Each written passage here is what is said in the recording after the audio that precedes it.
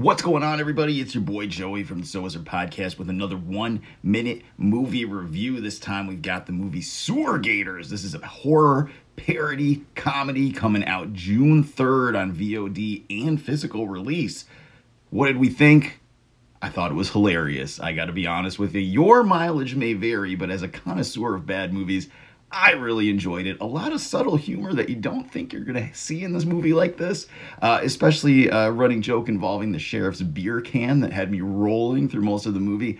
I really appreciated it. A great homage to Jaws, Lake Placid, and other types of horror movies like that with a wicked sense of humor. Clearly low budget, but I think if you can turn off your judgment and just sit back and enjoy it, you're gonna like it. For me, I'm gonna give it a 3 out of 5.